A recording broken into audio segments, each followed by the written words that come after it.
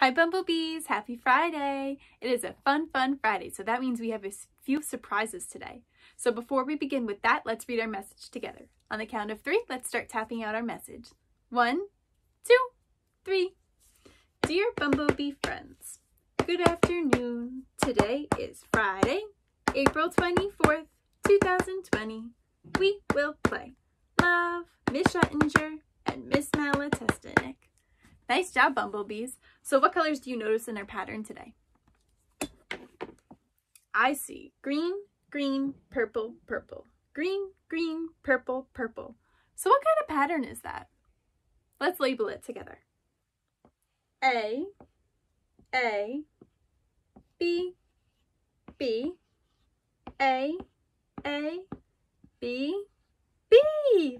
Nice job, Bumblebee. So what kind of pattern do we have? A, B pattern. Let's tap that out together. Are you ready? On the count of 3. 1, 2, 3. A, B, B. A, B, B. One more time. A, B, B. Nice job, Bumblebees. So let's take a closer look at our message. What else do you notice is on our message today? We're hunting for the letter E. Is E a consonant or a vowel? Vowel. Nice job. And what do you notice is over here? What is this a picture of? An egg. What letter does egg start with? E. Nice job. Can you think of another word that starts with the letter E? And maybe you could go on a little hunt in your house and find an item that starts with the letter E. Let me know if you do that. That sounds like a fun little challenge. Okay. What month is it, Bumblebees? It is April. So let's practice our April poem. On the count of 3, we're going to read it together. Are you ready? 1, 2, 3. April is the month with many rain showers. We celebrate the start of spring and hope for blooming flowers. Now the snow has melted and birds chirp in trees. Hibernating bears wake up. I hear the buzzing bees. What does a buzzing bee sound like? Buzz. Nice job. Okay, so let's take a look at our calendar. What month did we just say it was? April. So we have lots of days filled in, right? So it's almost the end of April. Can we count all the days together? Yeah, before we count, let's figure out what day of the week is it. It's a fun Friday. So let's circle that. It's Friday and the month is April. Okay, as we tap, can you pat your knees today? All right, let's try that.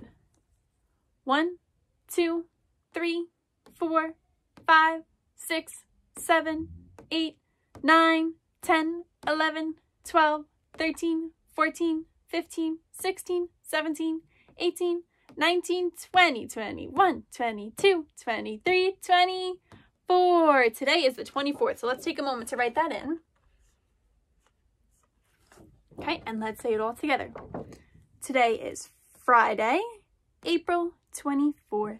Nice job. Okay, let's take a look at our weather wheels if you have one. If not, you could take a look at mine. So take a moment to look outside your windows. And what is the weather like today? What's it like by you? By me, it's a little bit rainy. Unfortunately, it's a little rainy today by me. Is it rainy by your house? Okay, so we have our weather wheel, and I have a little surprise to show you. I have an emotion wheel. What are our emotions? How we feel. So I have all different emotions on here with little animals, different animals. So this says, today I feel. So I want to share how I'm feeling today. Are you ready? Put your listening ears on. Okay, let's see. I'm going to spin my wheel. I'm going to let you know how I'm feeling. Ding, ding, ding. How do you think I'm feeling? How does that puppy look? When you see a puppy for the first time, they come up to you, how do they seem? Really excited. Today I'm so excited. Do you want to hear why I'm excited? Okay, put your listening ears on. I am so excited because today is our spring festival. How fun is that? We get to have our spring festival at our homes. So just like we would have a fun day in class and we would have all different centers with our parents, you get to have all of those fun activities at home with your family members. So before I set you off to enjoy your spring festival, I wanted to go over all the centers with you. So everybody has a copy of this at home, their little PDF of the activities. So I'm going to read them to you and we'll talk about them. Okay, so our first one is reading in the garden. Let's see if I could lower the brightness on here so you could see a little bit more with me. What do you think reading in the garden is going to be? What are you going to do with reading in the garden? We're going to read. Okay, so let's take a closer look. If the weather is nice, bring a towel or a blanket outside to place on the grass. Find a spot to sit and read. So by me today, it's not so nice out, so I don't think I want to go outside. So I could either save this activity for over the weekend when it is nice out, or you could choose a cozy spot inside. Maybe you could build a fort and do something fun like that and read a story. So find a story that's about spring and read it with your family members. And then we have some questions to ask as you read, okay? All right, let's check out our next one. Cherry blossom painting. Okay, so let's see. It says color the branch on the template with a brown crayon. If you are unable to print the template, you could draw your own branch. So we have a picture in the PDF that you could print of the branch, or you could just make your own. Now we want to make cherry blossom trees. So let's take a look at that picture. What is that a picture of? That is the end of a soda bottle. So if you have a big soda bottle or a big seltzer bottle, you could use the bottom of it to dip in paint and create cherry blossoms. And if you don't have paint at home, or maybe you don't have a soda bottle like that, you could take a Q-tip and you could finger paint or use a Q-tip to create cherry blossom trees. Okay, let's see our next one. Flower petal patterns. So we are going to create patterns with our petals. So these are just a few examples of ways you could do it. Or, this is how I did it at home.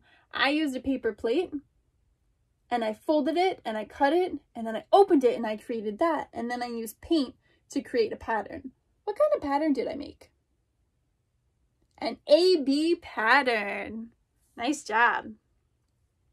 Puddle jumping. So we've done something like this in our classroom. So you could show your family members how to do this, right? So you could print out pictures of puddles. You could create ones with construction paper, anything you would like to jump in puddles and hop. Watercolor kites, so you can make your own watercolor kite at home, and there are so many different ways you could do this. I used a paper towel and some paint, watercolor paint, and mine came out really great. Mine kind of looked like this one. So let's see how creative you could get to create a kite.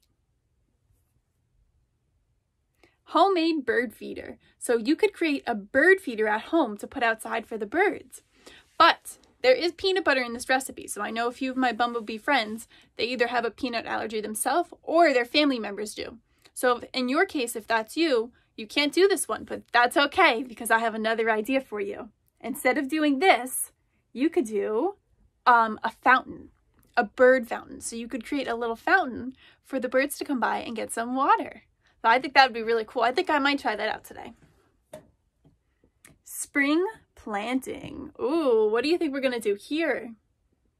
You could try and plant today. So if you have seeds at home, you could plant them in little pots. You could create your own pot and get creative. And if you don't have any seeds at home, you could try to grow lettuce. So if you have lettuce at home, you have a little end of it, you could grow lettuce. So you could take a look at these instructions for further help, okay? So bumblebees, I hope you have a really fun spring festival, and I cannot wait to hear and see all about it. I would love to see pictures, videos, everything you create, and make it as fun as you possibly can. And I wish I could be there with you. Enjoy, bumblebees.